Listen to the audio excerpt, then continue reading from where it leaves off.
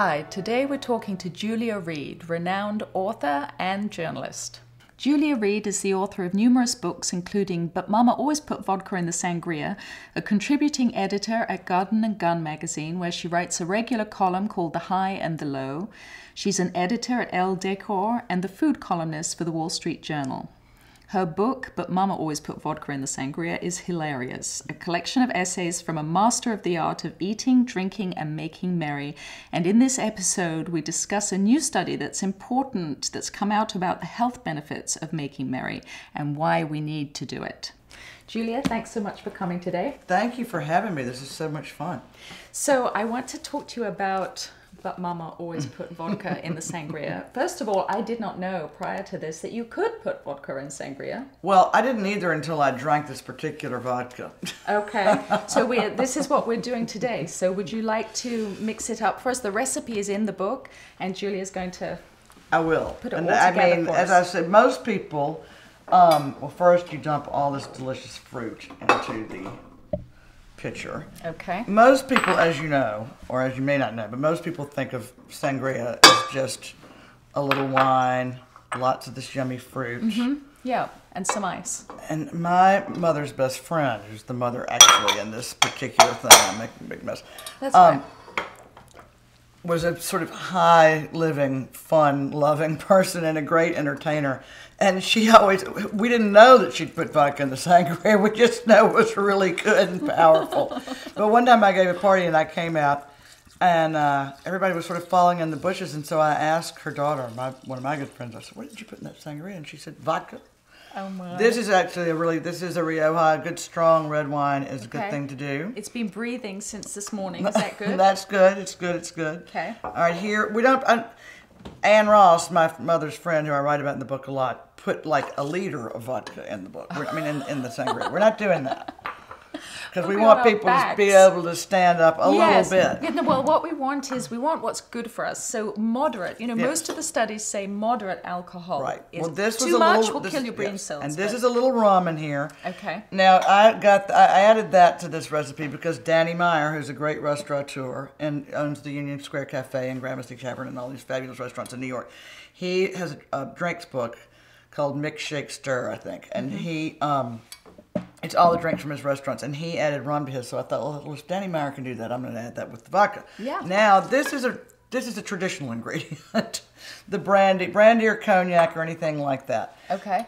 The vodka and the rum actually, because ideally you would let this will be a lot better tomorrow when you have some people over. So it lasts that long. It's better. You can soak it overnight. You have to make it and hide it. Yes, you have to make it and hide it. It's good overnight because all this fruit and stuff settles in. Takes in all the alcohol. And, you know, you can sort of smash up the pineapple or you could add a little pineapple juice. Look how gorgeous that is. When you do it, the vodka and the rum actually sort of take the sweetness edge off. And so... Okay.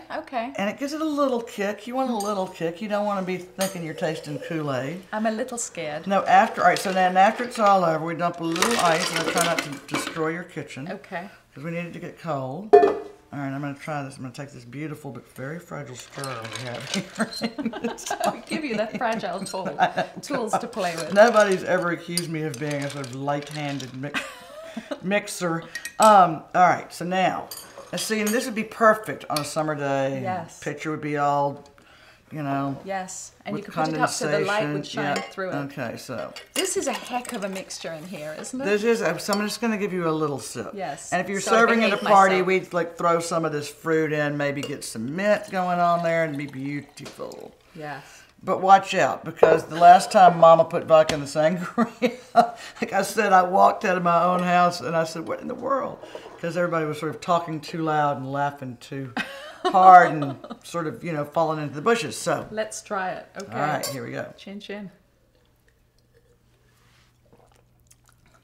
It's yummy. It is yummy, but this fruit, but you want this fruit to be sitting in it for a while. Yes, I understand. So hang on to it, and you can have a little party tomorrow. So it's not sweet at all, and it's got an afterburn. Yeah. It doesn't get you at the back of the throat, but it's got a chest burn. You know that you have a little bit more than some red wine and fruit in here. Oh my goodness! So talk to me a little bit about the beginning of this book. Goes into one. First of all, it's hilarious. Thank you. I mean, I laughed again at like every paragraph. I think I was taken aback by that. I wasn't expecting it to be so funny. But so tell me about your childhood, the families, the parties. Who has time for all these parties? Well, where I grew up in the Mississippi Delta, it's a pretty rural spot, but it was always fairly sophisticated because it was a riverboat town. We were on the Mississippi. It was founded by a bunch of farmers who came late, not all that long before the Civil War, and they had already farmed in other places, and the land had kind of tapped out. So this is a hugely rich alluvial floodplain, and so all these crazy people, you had to be kind of a gambler to decide to hack out this wilderness. But it was worth it to get to this fertile land, and so it's late in the game. And not everybody was sitting around like Tara and Gone with the Wind. That's my picture. Yeah. I'm thinking No. Yeah. These are sort of rough and tumble people who were really, decided to take a gamble and trying to make a living and doing it pretty well, because once you got to this land sort of dried out and quit flooding, it was worth it. But there were some great characters who came and settled first, but it was like the wilderness for a long time. I mean, right. You go from farm to farm, and it would be, in the sort of mid to late 19th century, I found all these diaries and stuff when I was researching another book. And have you used those in another book? A bit. There's a bit of it in my first book, Queen of the Turtle Derby, which is essays about the South. But, these guys, they were all well educated and pretty well off, and they were down there, and it's like, now what do we do? So they would get on. The first thing they built was like little bitty railroads from like farm to farm and little town to little town, so they could go to each other's houses and have parties, because it was the only way. Otherwise you're just kind of looking at some fertile fields and watching the cotton grow. So so it was early on. There was like a tradition of sort of wild partying, because if you got to somebody's house, you didn't want to leave right away, so you'd stay for these 3 and 4 day mad house parties. One of the diaries has like the water coming in, because there were a lot of floods before the Corps of Engineers finally built some real levees. And so he was talking about how they'd raise the piano onto the second floor so the music wouldn't stop when the water came into the first floor. Goodness. And it's still a little madcap like that. Yeah, so that madcap definitely comes across. Because even in my hometown, which is a fairly sophisticated place, and it was even more sophisticated when I was growing up because the port was still really sort of active. There's a really famous steakhouse called Doe's Eat Place. But it is like, you go and you get hot tamales, steak, and like French fries and fried shrimp, and that's it. You take your own booze, because unbeknownst to me, until I got on and figured it out, we were dry. This whole state of Mississippi was dry. You Until could not buy. 66. Yes. You did your homework. Who knew? I certainly didn't know, because everybody I knew was drinking all the time. I was 3 then. I know. And you were at the mercy of what your bootlegger would bring you. Yeah. I laughed like a drain. Thank God. Thank God. It was fairly decent brands. There was like this, John Handy Scotch, which I've never seen anywhere else. I think it costs $5 a bottle, but I just thought that everybody's liquor store delivered, which they do in most big cities. So, they're all the essays in here are really fascinating in their own right. The detail that you go into. There's one in particular about Scotch and the difference between Scotch and bourbon, which I did not know, and just the I felt expanded after having read them. I try to, writing about food, when I started writing about food years ago for the New York Times Magazine, sort of accidentally, I'm not a classical sort of food writer. Like, I'm not going to sit here and dissect these ingredients or, talk about the heritage of the green apple in there. Because after a while, food just in itself, there ain't a whole lot to say about it, Right. And so, if I'm writing about food, what I'm really writing about is the experiences you have around the table. Yes. I like to give people a little info because I love learning about it. When I was writing a column, that piece on bourbon that you referenced was a short, and it's very much more truncated version, was in a Newsweek column that I wrote. And so I sort of did some research about the whole history of bourbon in this country, and I'd always drunk Scotch because, like you said, that's what the bootlegger had more of, and better brands apparently than bourbon. So my father just kept the house stocked with Scotch. But now bourbon is this huge, huge fad. I was in a restaurant last night in New York where they have like 300 kinds of bourbon on hand. Wow. But so I like to give you a little bit of history or some stuff behind all this. But it's not dry.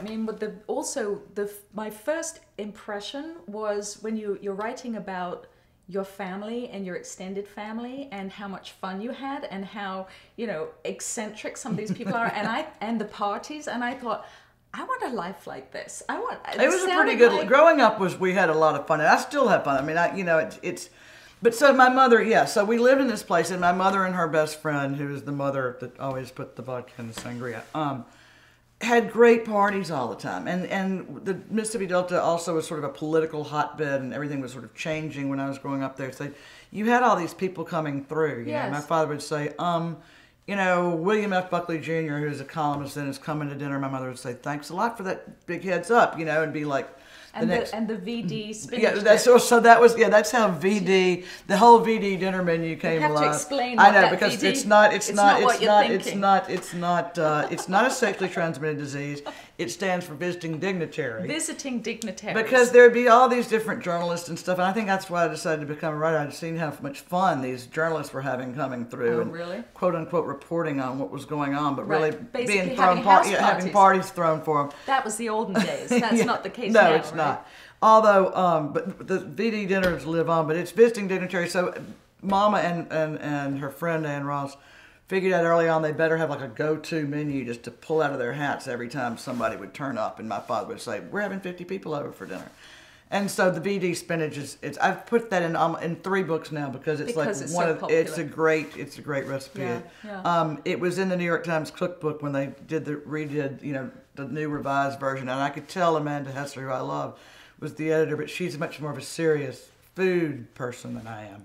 And she was aghast that it had, like, you know, Philadelphia, and also Philadelphia cream cheese and some store-bought ingredients. I've made it, like, you know, the whole thing homemade with everything, bechamel sauce, you name it. Yeah. Not nearly as good. Really? But just for the name, you have to try it out. The book is worth buying it just for that recipe. I'm telling you, it is. But anyway, so I had some good mentors in learning how to throw parties, and also because we had to sort of make our own fun down there in the swamps.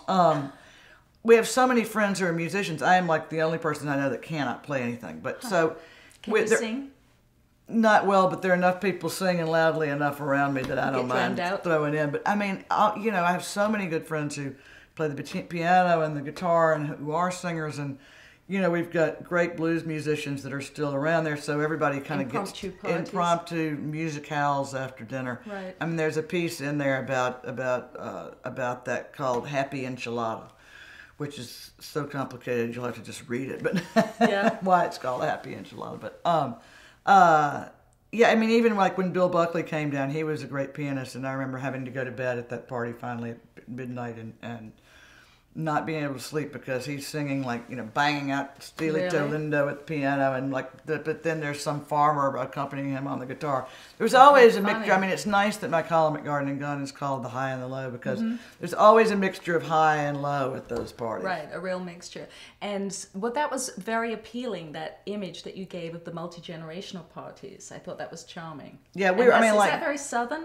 It is very Southern, I think. I mean, you know, it's like everybody's just sort of up in the house together. I mean, and in rural areas in general in this country, and you know, not all that long ago, generations would live in the same house. I mean, like each of my parents grew up in houses with their grandparents and their parents and their siblings. And you know, and even now that, you know, when I was growing up, that had passed, but like all of our neighbors and these good friends that I write about all the time, we were like extended family.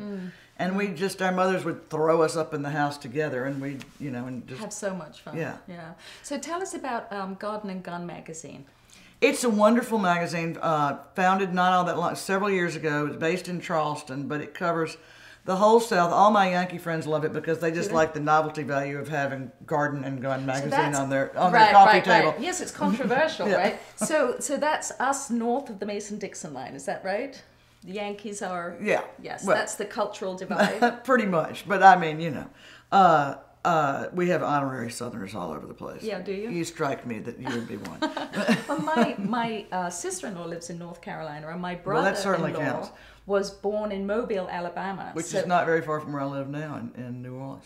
Okay. So when I read what you said about people who put sugar in their cornbread are either imposters or criminals or both, I called him. Oh, to Mean ask Girls. him. I thought, let me find out. Because I don't have a reference point for Southerners. Yeah. You know, I don't really know. I came here when I was 30, so I know of it, but I don't quite get it.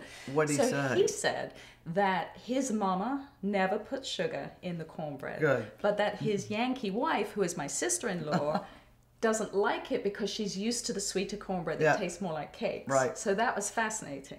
And yeah, the real rural cornbread, which is how cornbread started. Now you can have every kind of Mexican cornbread, which doesn't exist in Mexico.